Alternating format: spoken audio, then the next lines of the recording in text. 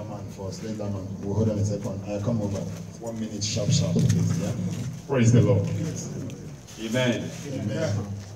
One thing I want to say in this place, I am not teasy, but I thank God that you are not easy. I'm not teasy.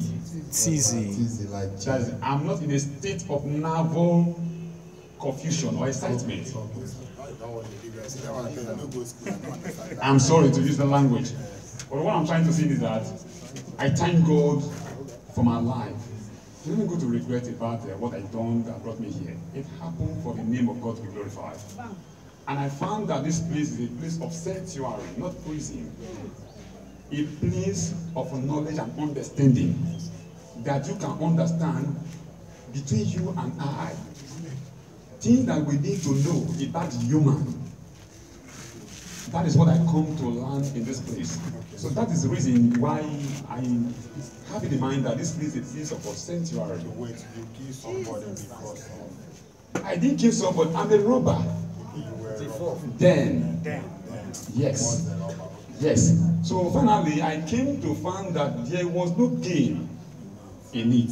You have been talking about things and you moved me because I love the truth and I want the truth to be said. I'm trying to use this media to tell the government that there are honorable people, because the Bible has made me to understand that we are so precious, so honorable, and He loved us. So they must know that we are human, we are not goats. That Christ came to do what? To change us, to show us the rule. If you are handling a head office or as a president, you must know the need of your people.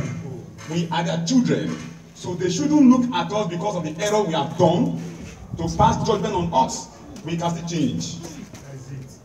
So there are better people in this place. I have said it and I will continue to say it again because I found that there are men of dignity in this place. People who can do something tomorrow in Ade, because people are waiting for the manifestation of the product that God has put in us. Did you hear what my brother just said? Hold on, stay here. He has made mistake.